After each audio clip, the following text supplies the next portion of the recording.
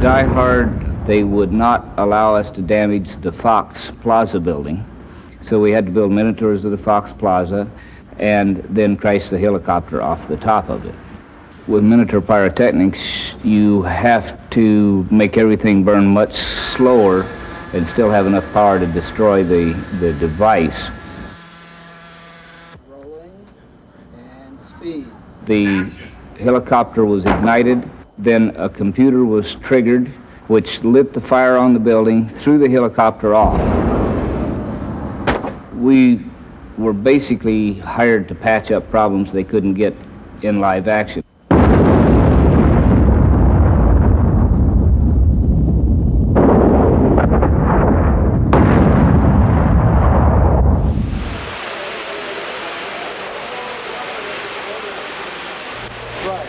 Hollywood's full-scale action scenes create the appearance of high explosives with calculated precision. For the production of Demolition Man, special effects coordinator Joe Ramsey is responsible for the planning and execution of a number of scenes featuring pyrotechnics. And we know what our fires are going to do ahead of time. And the reason we know what they're going to do is what we've done before. We've done it before, we know what it's going to do. And all your precautions, you know, all the safety is done up front. There's so many different types of fires. One type of fire would be, let's say, we'll start with the basics, propane type fires, where you're running controlled. I have a propane bottle, I have a hose, it goes to a propane bar. This is a slotted bar, now it's going to go ahead and give flame. I know it's only going to flame where I put these bars. It's only going to flame as high as I allow the propane bottle to go.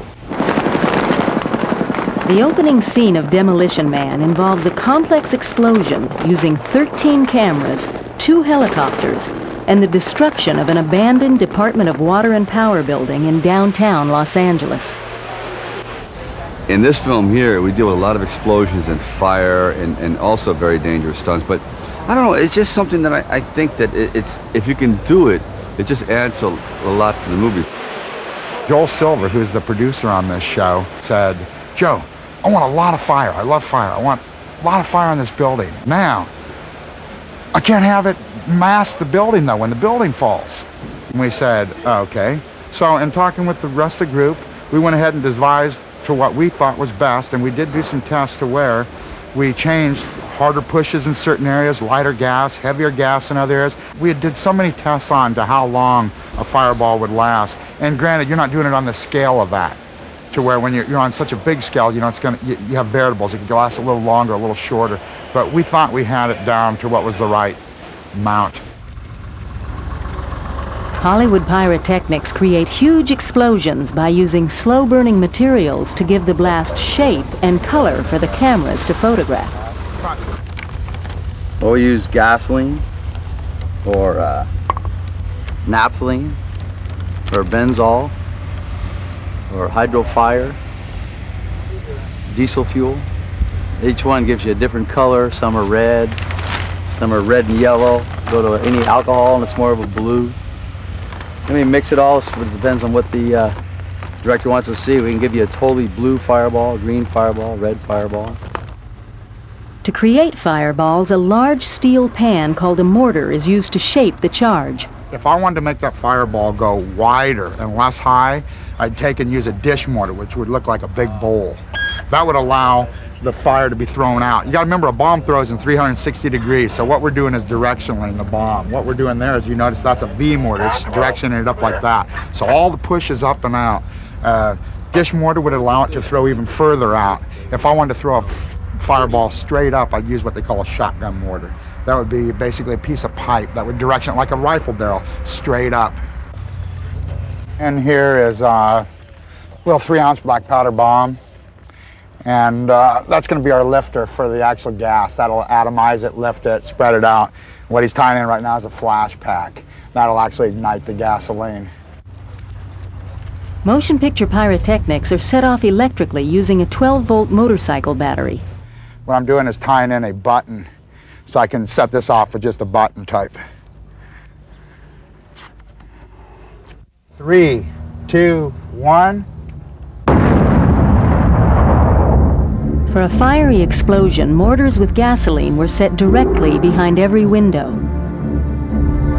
The full-scale collapse of the structure was prepared by another group called Controlled Demolition International.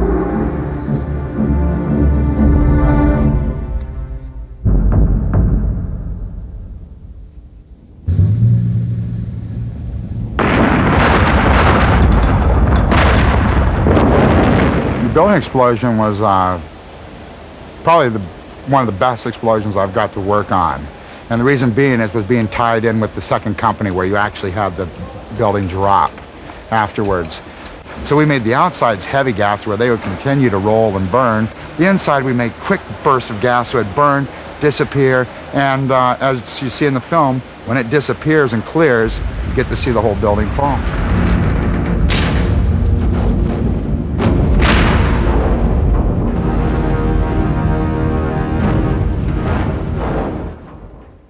That was a big shot, and it's only one time, so you're going, oh, come on. In action films, pyrotechnic shootouts are carefully choreographed. The safety of the actors and stuntmen is the first priority. In the early days of motion pictures, slingshots with marbles or ball bearings created the illusion of bullets striking objects. Slingshots with chalk left a puff of dust on impact, representing ricocheting bullets. Today's Hollywood shootouts use miniature charges known as squibs to create the illusion of bullet hits. Another faster method is the use of a small air gun to create bullets raking a scene. Okay, is that your gun hand? Yeah. Okay, here. We use this mainly so there's no wiring, it's faster. It will spark as though a ricocheted bullet hits a car or metal or concrete.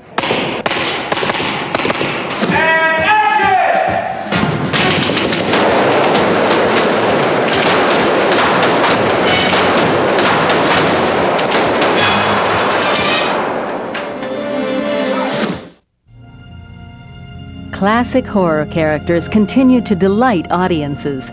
They are created from the imagination and ingenuity of Hollywood's special effects makeup artists. In the silent picture Dr. Jekyll and Mr. Hyde, starring John Barrymore, there was only ordinary stage makeup to help the actor define the transformation between Jekyll and Hyde. It was the actor's facial contortions and body movements that created Hyde's dark character.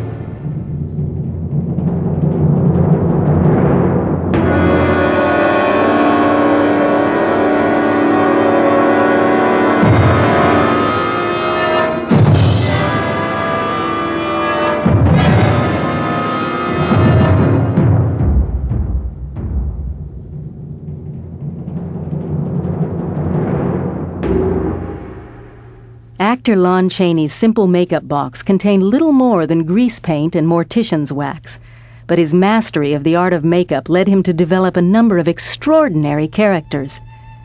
One of Chaney's most famous characters was Quasimodo in Victor Hugo's The Hunchback of Notre Dame. It took Chaney 3 hours a day to apply the nose putty, plaster hump, and leather harness that kept him in a stooped position necessary for the character. Chaney's performance was a mastery of body gestures expressing emotions hidden under a thick layer of makeup. In 1924, Chaney began filming his most famous and memorable role, the Phantom of the Opera.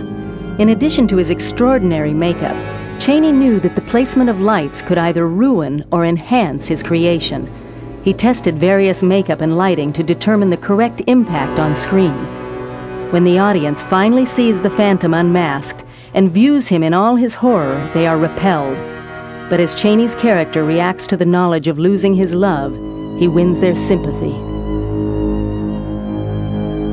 Universal Studios makeup artist Jack Pierce created Frankenstein, the Wolfman, and the Mummy, and inspired future generations.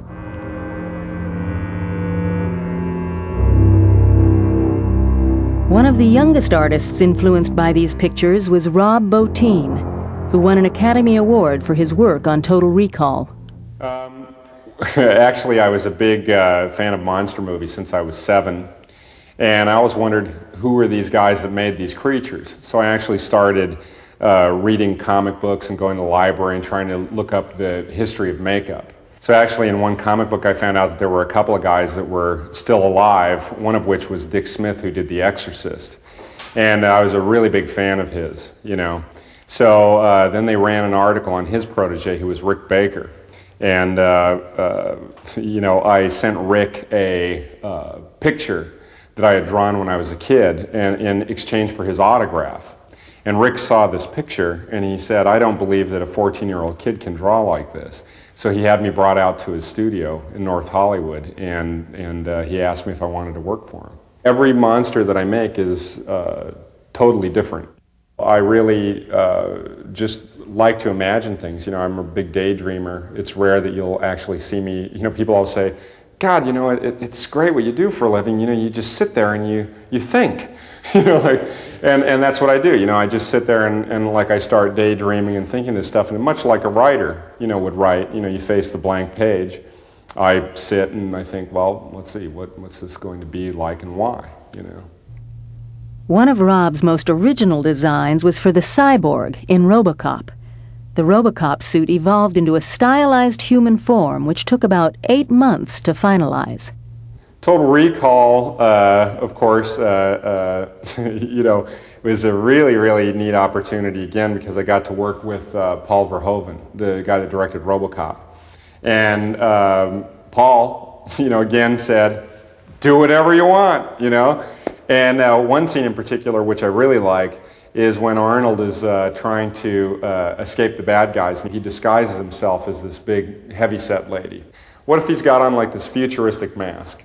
And what happens is the mask malfunctions. You know, they're questioning him, and all of a sudden the mask malfunctions, starts repeating the same thing over and over. And then all of a sudden the head opens up like, you know, Venetian blinds, you know, boom, boom, boom, and reveals Arnold like da-da-da-da-da-da-da. Paul says, well, can you do this? You like that? And I said, well, I don't know how to do it, but I mean, wouldn't that be neat? Would you like that? And he goes, oh, certainly, this would be great. So he said, do it. So that's in the movie, and then, you know, that movie was the first time I won an Academy Award for my special effects. Another way creature creators bring movie monsters to life is stop-motion animation. In 1933, King Kong, the most famous monster of all time, was brought to life by Willis O'Brien. After half a century, this basic technique is still effectively used. On Ghostbusters, I was called in to oversee the Terror Dog characters. I redesigned them based on their concepts, and then sculpted the miniature stop-motion puppet, which is a quarter scale. Oversaw the sculpting that Mike Hosh led of the larger, full-size versions, because they worked both as stop-motion puppets and as full-size on-set props. And then actually did the animation of the characters when they were running around and leaping and doing all that sort of thing. Stop-motion's a process that utilizes the uniqueness of the movie-making illusion, where you actually are seeing a series of still images projected in rapid succession to give the illusion of movement. With stop motion, you fool the mind by shooting a succession of still images in what you infer would be the increments that they would appear had this character you're pushing around been moving in the real world, in real time. When you're ready to shoot the frame, you turn on the camera controller. It interlocks the camera and the projector. This character is photographed after the live action has been photographed. You shoot a frame of the creature in conjunction with a single frame of movie film projected behind it. There are all sorts of ways to bring creatures to life, of course. Stop motion is one of many. Puppetry is the art of manipulating characters. Today, with the use of computers, puppets are taking on a life of their own. Hello everyone, I'm the big new star of the big new movie, Gremlins 2, The New Batch. And here's someone very special to tell you all about it. The technology is evolving so quickly that the things that we're doing in this picture now we couldn't have done 6 years ago in the other movie. Because the lip sync is so difficult to perform live and takes so many people, and because Tony Randall talks so quickly in this film, I decided that the best way to do that is to pre-program all the lip sync dialogue and perform the rest of it live. Then we actually just program the upper lip first, and then the lower lip and the tongue and the jaw, each at a separate pass.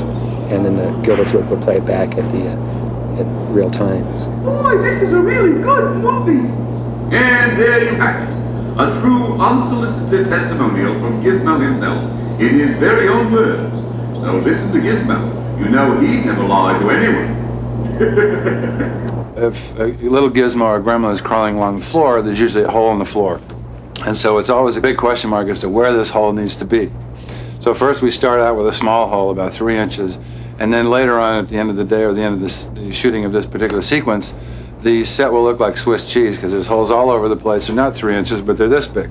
In the second movie, we had already had the experience of doing the first movie, so we were much more prepared and knew pretty much what had been done before and what we wanted to do differently. In a sequel, you have to try to top the first picture, and there were a lot of things that were just not technically possible for us on the time and budget that we had on the first movie that we knew we would have to have in this picture. So when we went to Rick Baker, when we were writing the script, we tried to include him. They came to me before the script was even finished, and I said, you know, why don't we do this? Why don't we do this? And this would be a really thing to try, you know. And they added that stuff in the script, and every day that we shot, we made up stuff. You know, Joe says, you know, what are we gonna have him do today? You know, I was like, well, I don't know. What do you want him to do? He goes, well, you know, have him throw stuff. You know, I said, well, how about if we do this? And he goes, okay. So, you know, that's what was fun about working with Joe. He's real open for suggestion.